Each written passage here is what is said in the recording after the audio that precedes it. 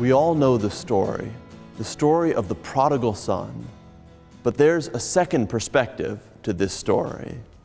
Martin Luther called it the gospel within the gospel, this story about this son who goes away and wastes so much. But do you know what prodigal means? It means extravagant, excessive, immoderate. The second perspective is this is also a story of a prodigal father, a father who's extravagant and excessive in his love for his son. A father who, when his wasteful son returns home, the father gives him a party and gives him his ring and gives him his robe and kills a fatted calf to show his love for him.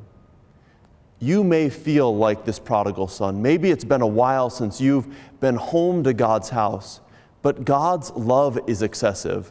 God is like a prodigal father.